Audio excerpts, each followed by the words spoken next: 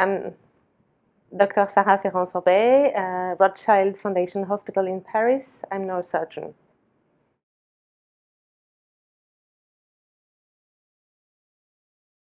The research we do about the hypothalamic hamartoma is to study a special technique, the stereotactic transventricular endoscopic technique, and we did a retrospective study between 1998 until 2017 for all the patients who have been treated with this technique.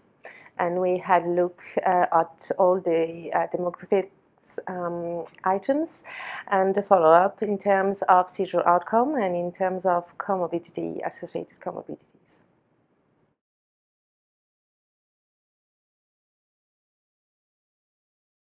The statistic analysis highlight two important points.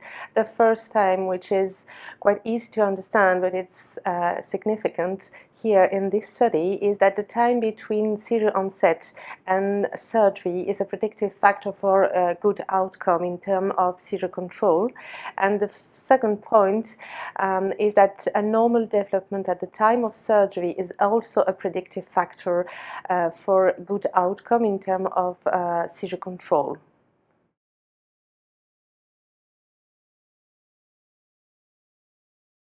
An international symposium is important because it is the best way to share our experience and the advantages and the disadvantages of different techniques, and also, I mean, in terms of neurosurgery, but also with all the people, all the different specialties who are involved in the treatment of hypothalamic hamartoma.